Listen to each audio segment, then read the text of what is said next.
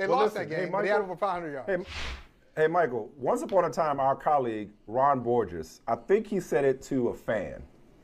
It was to a fan. So arrogant. He once said, I know the line. He said, the difference between me and you is you think I know. So, with that, Charles, I just was kind of talking about what I think. I tend to think you know. So go ahead and educate us, Charles, when it comes to this Lamar Jackson situation. How's his agent feeling right now? Okay, well, first off, you used 2 qualifiers. All right, so let's start there. If he continues to do this, and if he does not get hurt, those are 2 qualifiers you cannot ignore. I get it. He's winning right now. I'm with you. Like I thought we discussed this before. He could play at an MVP level. He is that man right now. Okay, but we cannot walk away from the element of risk, which is there, and it's okay to talk about it. It's real. No one's making this up. He has his money on the table, but it's a roulette wheel.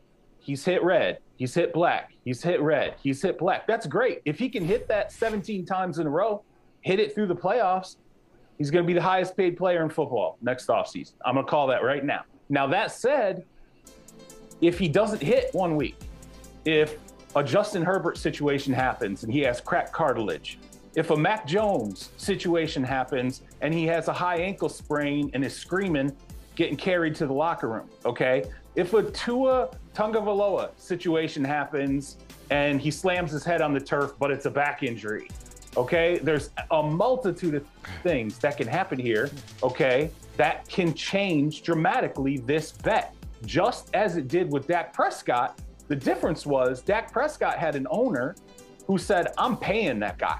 I have been through the quarterback abyss. I'm not doing this again. I remember that was contentious.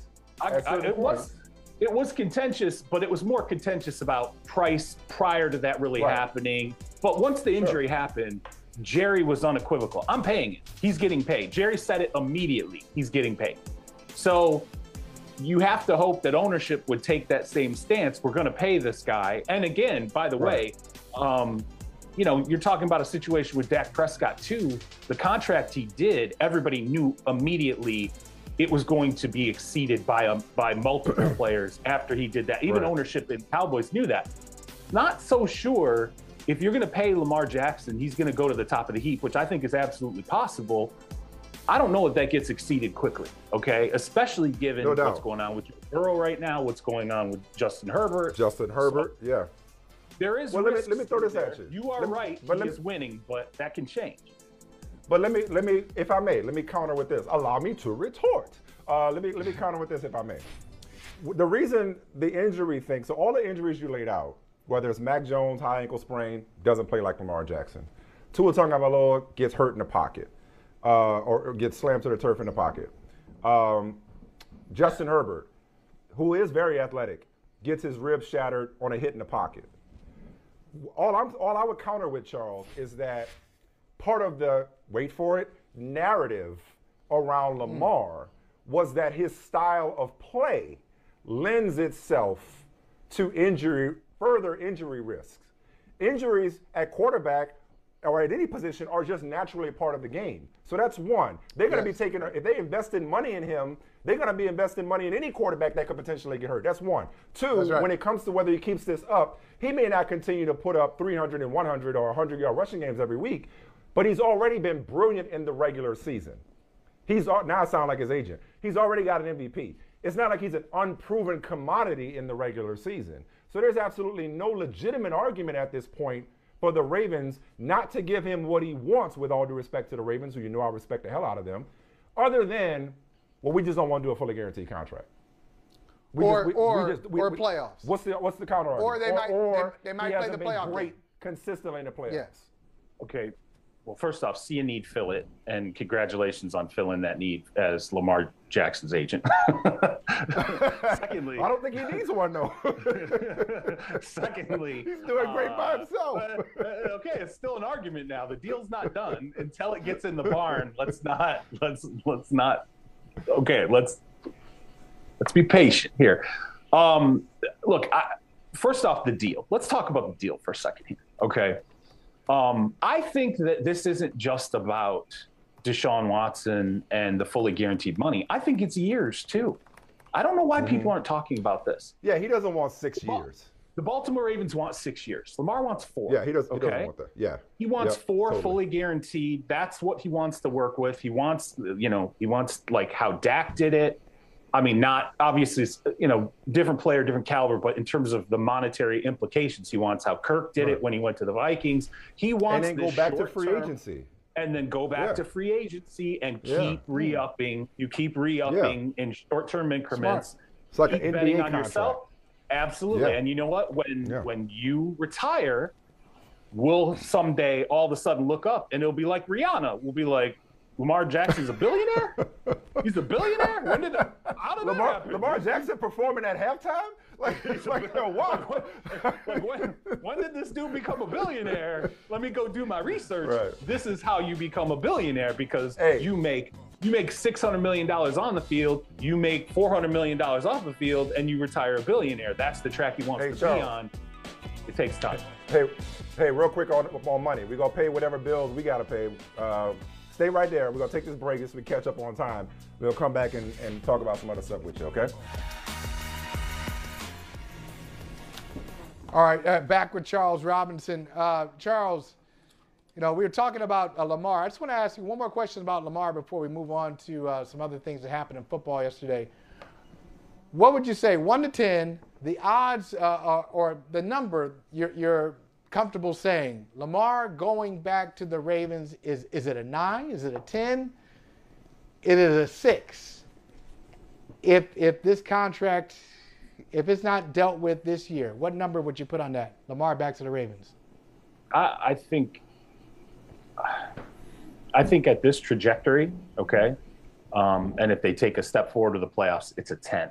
I think if he gets hurt, I think if something catastrophic happens and his play takes a left turn, if he suffers some type of, Cam Newton, potentially career-altering injury, shoulder injury, something like that, I think that would change the landscape. And frankly, I do believe there has to be some playoff success. I think there's going to be pause if, let's say, there's a first-round checkout.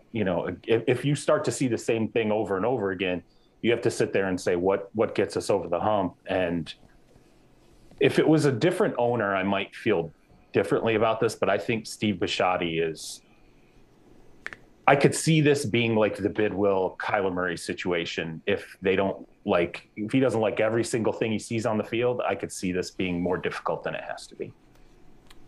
So that's a good segue into the – I'm sorry. Oh, go ahead, Mike. Go ahead. No, good go. Segue into a quarterback. We've gone 48 minutes, Michael, and not talked about what appears to be the best team in the NFC, one of only 2 teams that are undefeated. We'll see about the Giants tonight. But Jalen Hurts, coming into this season, Jalen Hurts was very much on the hot seat, under the microscope. All right, we got all this talent that Howie Roseman and the organization has put around you. This is your year to show and prove. And, he was on the hot seat. He's like, I'm going to be on fire. And, my manager's out here killing it. Has he answered all the Eagles' questions, or much like Lamar, do they need to see more and see him do it in the postseason? So when I spent time with the Eagles for the season, I was talking to Nick Sirianni, and we were talking about measure. How do you want to measure him at this point? And Sirianni talked about the hard data stuff, looking at ball locate, all these little things they can measure in terms of how he makes his throws, arm strength, all these different things. And he said, we feel like we're in a really great spot there. We feel like everywhere where he's going, that path is precisely where we need it to go. Now, Sirianni was like, now I want to see the leadership end of it. He said, I want to see him marry the progress that he is making as a quarterback, as a passer, as a runner, as a decision maker, with his ability to lead the team. I think he's passing it, and I think they feel like he's passing it with flying colors right now. The team's rallying around him. I love Darius Slay saying the thing about all Batmans, no Robins. I think that is the mentality that Darius, not only Darius has, but I think Jalen Hurts has. And the one thing that I think is really interesting when you talk to people, got it too. Devontae Smith too, and a couple of those throws to Devontae Smith, Hurts has the confidence in his guys to say, I'm going to put it in a place where I think you can make the play.